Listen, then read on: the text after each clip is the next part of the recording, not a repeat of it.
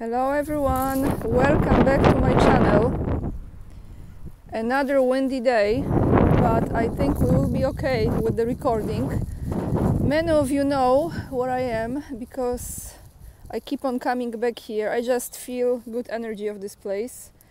Let me tell you, this monument is called, you see those three eagles right here? Three eagles. Actually, you can read it yourself. It's right here. Monument to the Polish endeavor. Each one of those eagles represents a generation. So 3 generations of Poles. I always like this statue. And today, guys, let me start with telling you that 2 days ago I had a live stream with the one and only Mr. Andrzej Martianov, who always says it like it is. He doesn't sugarcoat, and it was a really good live stream in my opinion. I know many of you appreciate Andrzej as much as I do. If you haven't seen this live stream already, make sure to check it out. And yes, what do I have for you today, everyone? I have 2 topics. The main topic will be about how the examination for the military trainings, military conscription in Poland looks like. I'm not sure how it is in other countries, but in Poland it's something else, everyone. I'm gonna read you this. This is like not surprise at all. So the main topic will be this. This will be a pretty lengthy article that I'm gonna read you, but we start with the Migration Pact from the European Union Commission and Ursula the Witch. I just want to show you how beautiful the trees are. Ursula the Witch, van der Leyen, and her Under the Sea project, as you know, Ursula the Witch and a Little Mermaid movie, and Under the Sea. But before we go into this, what they just signed into existence, I want to show you how beautiful is this tree behind me. Look, guys, spring, so gorgeous, isn't it? This is what life is about, right? How beautiful. You have to stop and acknowledge and appreciate and smell the roses. So, the Migration Pact. There is a decision of the European Parliament. So the European Parliament has adopted the Migration Pact. There were 301 votes in favor, 272 against, and 46 abstentions. So probably those who didn't vote, either they were afraid to say no, or maybe they got bribed a bit. I'm just thinking, you know, that's usually how it works. Or maybe they were convinced in some other ways. For example, I've seen you in that place at that time with that woman doing that thing, you know. And then, no bueno, your reputation already kaputski. The European Commission argues that the pact is a solution to the problems related to the asylum process in the European Union. About 50% international organizations, including the Helsinki Foundation for Human Rights, have spoken out against the solutions contained in the report. The organizations warn that the pact does not solve the problems, but only worsens the situation of migrants and does not support member states hosting large numbers of people at external borders, such as Greece or Italy. The adopted solutions include, I think, Spain as well, right? It's not Spain too. The adopted solutions include, for example, the mechanism of the so-called voluntary solidarity. They absolutely are obsessed with this word solidarity, aren't they? Solidarity. In total, the Chamber voted on the 10 legislative texts. Let me sit down here, good spot. Texts that make up the pact on Wednesday, which is yesterday. Yesterday, that's right. And all of them were adopted. Yep, all of them were adopted. Under the sea, under the sea. Activists opposed to the pact tried to disrupt the vote in the chamber in Brussels. The reform was proposed by the European Commission in 2016, but due to the proposed forced relocation, it was blocked by some member states. The EP voted on a new version, provisionally agreed with the Council of the Union in December 2023 and presented by the European Commission in 2021. It provides for two mechanisms to support countries under migration pressure. Now let me read you what this really is about, as many of you know, but I will just remind you what this project is about. The activation of the so-called voluntary solidarity mechanism is in the regulation on migration and asylum management, with the employment of at least 30,000 people every year. Member states will be able to alternatively pay 20,000 euros for each person not admitted or take part in operation at the EU's external borders. One more time. The minimum number per every year is 30,000 people. You know that we are talking like hundreds of thousands people, right? If not millions. And the country, the state, has to pay 20,000 euros per person not admitted or take part in operations at the EU's external borders. Whose money will be paying this, guys? Tell me. Do you think they're gonna print more or they're gonna squeeze more out of people? Rhetorical question, right? The mechanism of the so-called enhanced solidarity, which is activated in emergency situations in which the number of people crossing the borders of the EU is so large that it threatens the efficiency of the system and does not provide for forced admission of people. Here, too, countries are to retain the possibility to choose the path of assistance. Let's go there. We change the view a bit.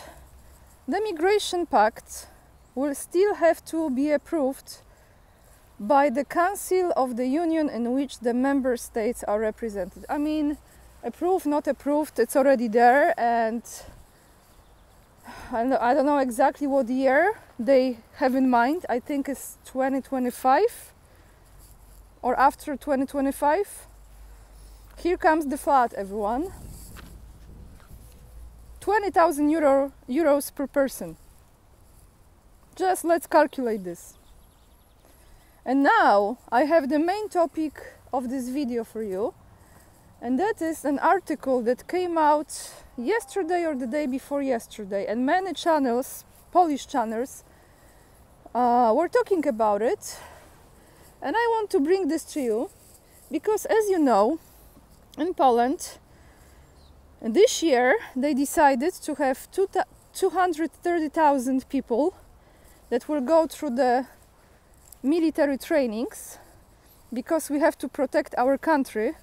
And you know I'm being sarcastic now, so please don't tell me like I don't know, because I know how it's being brainwashed, right? I know. So those of you who are new to my channel, the only threat that I believe exists is from the governments that run the countries. But in our country, Polonia, they keep on saying that Russia is going to attack us, so we have to be ready, right? So, and what we do? We conscript people. They don't want to be conscripted, but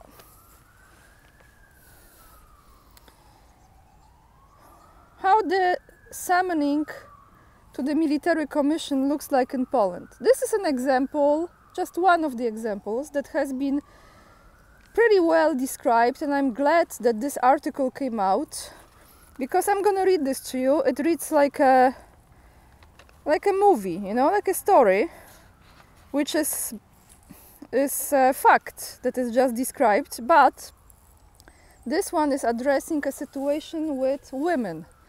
I want to say that this is not just with women. This is with women or men. I don't know other genders, how many exist, but to me there are only two genders in this world. So for years, as I'm aware of, as I've heard, the same was happening with men, because in those commissions who examine people, there's a lot of psychopaths. There's a lot of crazy cases who are the doctors, excuse my language, who cannot get, I would say, late partners, whatever, or they have some kind of obsession with sexuality, and so they show up in those places. I believe they maybe even request to be working in such a places to interact with those people. So let me read you. The title of this article is they summoned her before a military commission and ordered her to strip down to her underpants. Bear with me, very interesting story. Do you want us to notify the prosecutor? This is the question and the title. So let's read this. Quoting here, please undress, but everything down to the panties. How can you not? Are you really going to cause problems? Do you want us to inform the prosecutor? What do you need it for? End of quote. And another one. Just knock on the door before you come back. The doctor will decide whether he will take you on again. So when Justine, I think you can translate in English, Justyna, Polish name. When Justyna returned, she had to undergo a humiliating examination and listen to crude jokes about her appearance.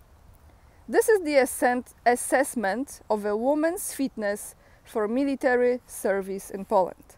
Not just women, of course, but men as well, we know. Justyna is 23 years old and is studying psychology. Recently, she was summoned to appear before a military commission. Once there, she realized that she had more in common with the other young women than not knowing why she was there. Military service was the last thing Justyna thought about when choosing a field of study. Admittedly, a psychologist at the front is not an unusual and is very much needed, but there are rather experienced specialists there. Certainly not young people who haven't had much to do with patients yet, especially psychology students. So when she opened the summon letter to the military commission, she first thought it was a joke, then a mistake, and finally she was really scared. Now quoting her, it's just a her friends, it's just a formality, don't worry, just show up and get over it. You will see it's nothing terrible. You will get the paper and forget about it. Her friends would say, and she tried not to think the worst. Now from her, it's not like I wouldn't take the service.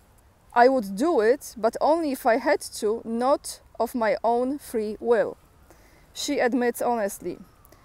There was no word in the summons about what the process of determining her fitness for military service would look like. The first surprise awaited her when she arrived at the address indicated in the letter. Are you ready? Where they have those commissions, those experts? The military commission was waiting for Justyna in the kindergarten. I was dismayed. Then it made me laugh, and finally, when it was over, it disgusted me. It's sick that something so disgusting was happening in a place where children are. The hallway was full of young women, most of them her own age. I quickly caught my eyes on my fellow students. After a short exchange, we came to the conclusion that what we had in common was not only a complete lack of understanding of the situation in which we found ourselves, because I was not the only one who did not know why I had been summoned and why and what the assessment would look like. There was something else. We were all final year psychology students. While waiting for her turn, Justyna noticed that her friends were leaving the office depressed. They looked the other way and avoided talking. Only later did she understood why. When she was called in, she saw 3 people in front of her. 2 elderly women, one as a nurse and a clerk, and an even older man, a doctor. I was immediately struck by their attitude, as if they were sitting there as a punishment, irritated and tired of life in advance, Justyna recalls. Then a bizarre discussion began. "Undress," she heard, "but everything to the panties." The nurse added when she saw that Justyna had only taken off her blouse, "I am not going to strip down to my underpants." "How can it not? I just don't see any reason why I should do that. Are you really going to cause a trouble?" "I don't make a fuss, I just don't want to get naked. I'm on my period and it's uncomfortable for me. The doctor has seen a lot and you have a duty to do so. Don't be too strange. You undress once or twice and that's it. I'm not going to do that. Do you want us to inform the prosecutor?" "You're such a young lady. What for?" As Justyna recalls, at that moment she was on the verge of crying. She felt cornered and intimidated. She had no idea if she would actually get in trouble with the law for refusing. And if needed, what can these people do? She had her life ahead of her. She was just starting her professional career. Maybe you need to grit your teeth and just get through it? Thoughts swirled in her head. Finally, she said she wanted to go out, call, and consult with someone close to her. No one spoke, so she turned around and opened the door. As she was leaving, she was told, "Just knock on the door before you come back. The doctor will decide whether he will take you again."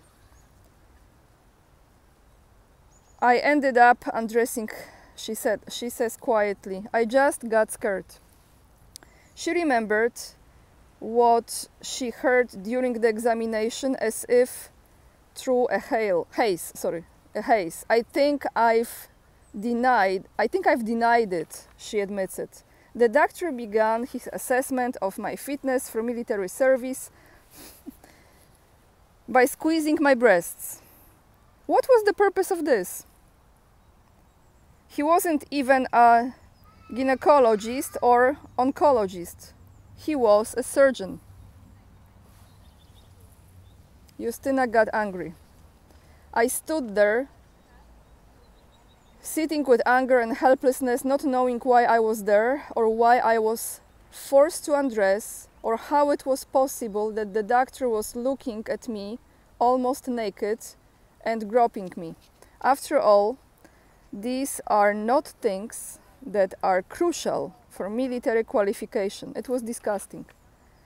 Justyna's examination was accompanied by crude comments and jokes. Here are examples. In closing, the doctor said, "I hope you don't have any surprises in those panties. You don't hide any razor blades or anything," and laughed. I was embarrassed. And I wasn't the only one, because when I talked to one of my friends later, she admitted that she had also listened to similar texts. The doctor commented on, for example, her tights, saying, "Jesus, but you have cellulite. Do you know it's not going away? It's too big." Later in the study, the doctor assessed the posture. He also allowed himself to make comments like this: your legs are going apart. I mean, maybe he had something with eyes, huh? Do you eat anything at all? You have a weak figure. After the assessment, Justyna returned home quite quickly. She didn't feel like chatting for a long time. I don't think any of the girls had. To this day, she wonders if stripping down to her panties was enough, if her friends didn't have to stand there naked, and her period saved her.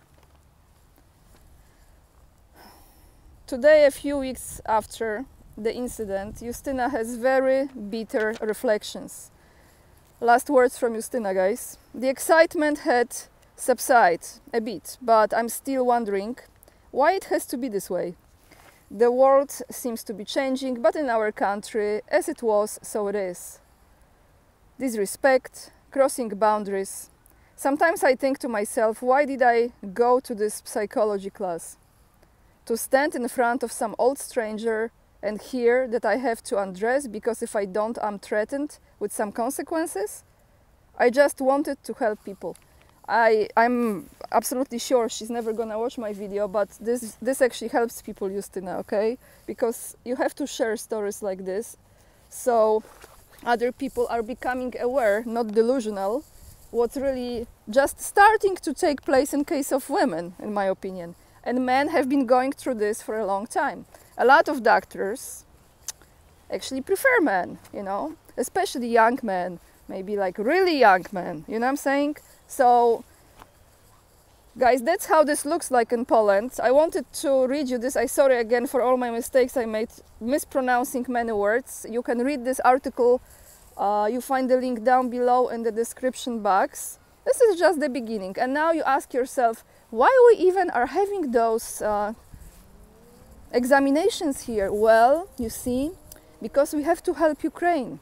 We have to help Ukraine because the big corporations, in agreement with Wall Street bankers, etc., plus all the politicians that are bought by them, decided that it's good to continue with the world projects because it brings lots of money and depopulates the nations. I mean, why you are calling 20-some years old girls who are still during the process of studying at school, right?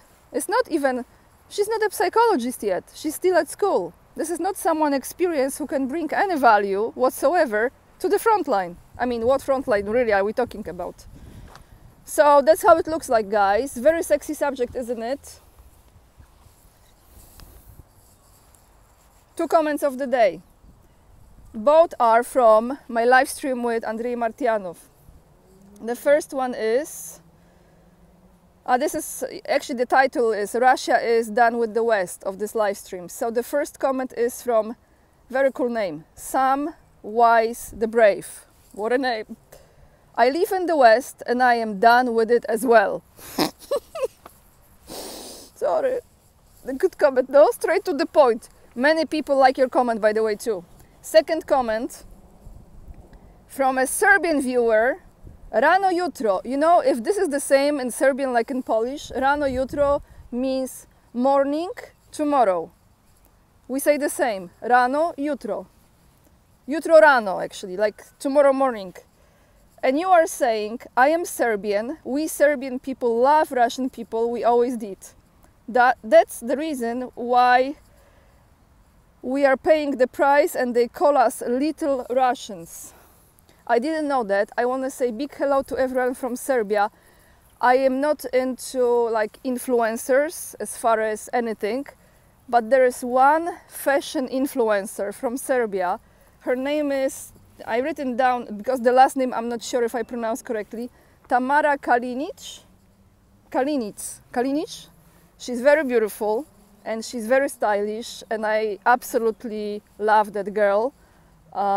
You know, she's in the fashion industry, so it's a certain type of being, but she's very real, very authentic, very, very good taste, and a beautiful girl. So my favorite fashion influencer actually is from Serbia. So that's what I want to say. Guys, that's all I have for you today. If you enjoyed this video in spite of my English pronunciation, please hit this like really means a lot. If you hit this like free of charge, leave the comments down below. I read them all. Subscribe if you haven't already. If you choose to support me, the best way is to do it via locals. You can do it monthly or by donating to my fundraiser that is dedicated to my move to our country. You know what I mean. And follow me on Instagram as well. What else? Mailing list free of charge. PayPal is there as well. And tomorrow, Friday, I have another live stream scheduled with Professor Hudson. Something that will be very, very important and worth watching. This is mainly about Gaza, Israel, and Professor Hudson will go into details about what's really taking place there. He sent me very, very important email in regards to this. So tomorrow, what time we have it? Let me think. You will see the link in the community page. I think it will be 11:40 a.m. New York City time. Yes, correct. 11:40 a.m. New York City time. With all of this, guys, thank you so much for watching. Lots of love, and remember, we are the leading edge and we are saving humanity. Bye everyone, see you tomorrow.